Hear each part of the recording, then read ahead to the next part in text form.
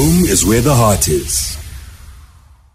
Brother Nahas, the Prime Minister, is talking balderdash, complete and total nonsense. May I continue? The office of the President, in terms of the Constitution, was established in Chapter 5, Article 27. The functions, powers and duties of the President are outlined in Article 32.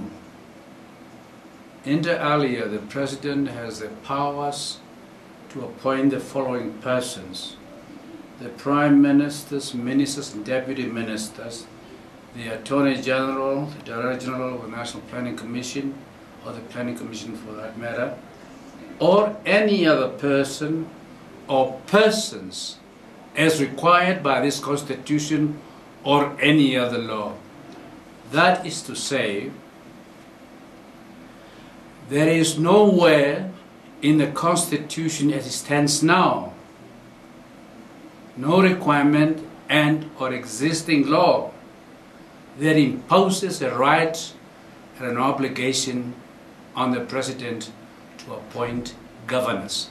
It does not exist constitutionally. So that is to create or to bulldoze through a law via voting cattle in Parliament is to make the Namibian Constitution an elastic paper tacker. Amendments should be produced or be a product of necessity and not a baby of a political desire, convenience, or outright political opportunism. Regional councils and their governors are a constitutional stipulation and requirement. Read, for example,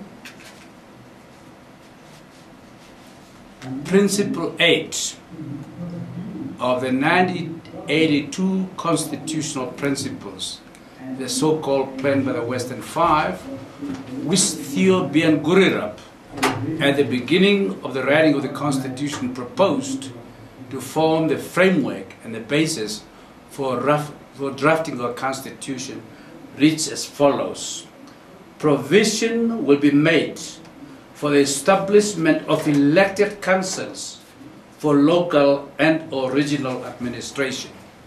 That is the constitutional requirement. A governor, in these circumstances, is a product of an elected body. Basefm, your home station.